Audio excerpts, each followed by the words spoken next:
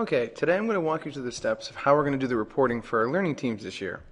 So, we're going to start it on the portal. I'm going to scroll down the page until we see My Collaborative Sites, and then click on the plus side next to District 8. It may take a minute or two for the sub-sites to populate, but once it does, you're going to select from Professional Development on the list below.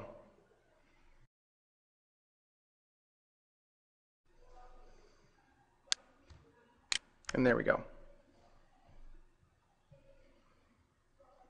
Now, on the page that comes up, we want to click on Learning Specialists Reporting Page. Once inside here, we can see all the learning specialists and the categories for all the learning teams that they're responsible for. All you need to do once you're in here is find the learning team that you signed up for. As an example, I'm going to go in here and just walk you through how to do the reporting.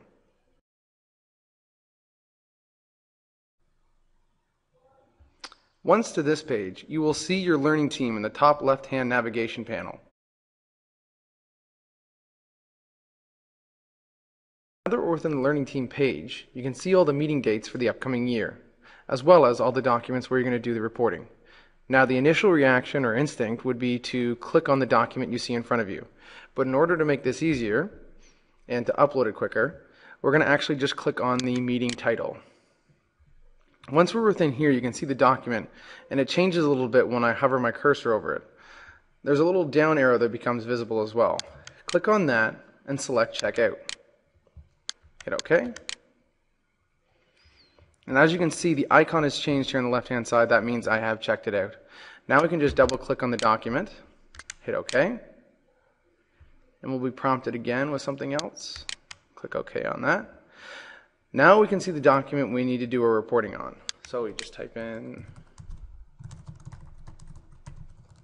and fill out the rest of the information.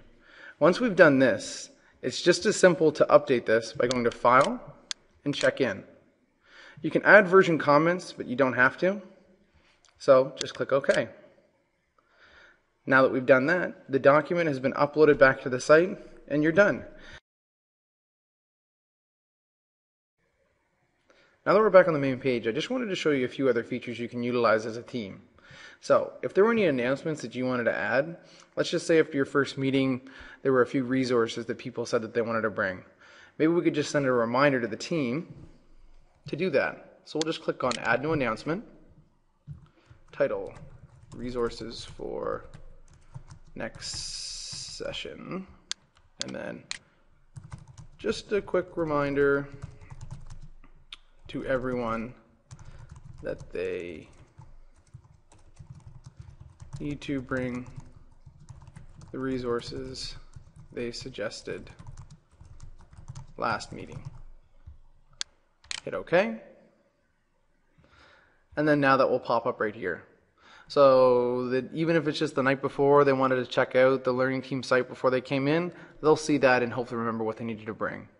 Now, after your meeting, if there are people that suggested new websites, and even during your meeting, you can add new links just by clicking on Add New Link, copying the address here, and then giving the title. That way, everyone can share resources easily and hopefully get a better understanding or keep better organized for the meetings that we're going to be going through this year. Anyway, so this is just the simple new way that we're going to do our reporting this year. If there are any questions, contact Mark Godin or the Tech Mentors for District 8.